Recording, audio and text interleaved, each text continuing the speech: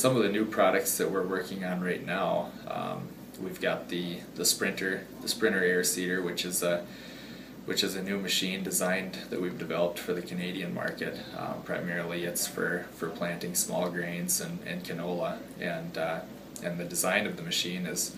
with each opener on an independent shank, independent depth controlled shank, which allows very good depth placement and ground contouring for canola and seeds, especially that need to be planted at a shallow depth. So we've got the Sprinter, which is up to an 80-foot machine, and we've got it paired up with a new tank that we've developed, which is a 1,000-bushel seed wagon, and it's a four compartment, 4 different products, capability in a 1,000 bushel, and we've also got a track system that we've designed for this machine, which is the track system has hydraulic motors in it, and we have a PTO pump on the hitch of the seeder, which allows us then to put about 250 horsepower to the tracks on the cart. So what this allows us to do in the Canadian market and these areas where they're a lot of times going in the spring into wet conditions, rather than all of the tractive effort needing to pull the 80-foot machine and the 1,000-bushel tank behind it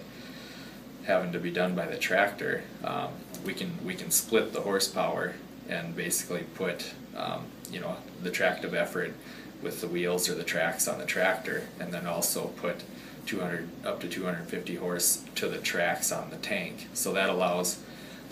it to go through a lot more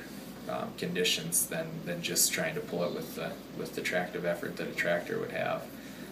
So that's a new product that we've got for the Canadian market. We've got the Maestro corn planter that we're in our third year of testing here in North America. We'll have about a dozen machines here this next spring, and we're testing those in different areas, running in all different conditions with different crops, doing corn, soybeans, doing some testing with sugar beets, and just running in different conditions with different seeds. And these are mostly 24-row, 60-foot machines.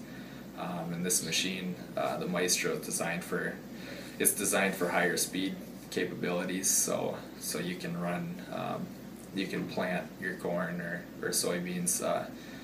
typically up to 7, 8, even faster, sometimes up to 10 miles an hour, depending on the conditions that you're going into. And this has our own design singulation unit on each row unit has a singulator which we've designed, and it's electronic driven singulator, so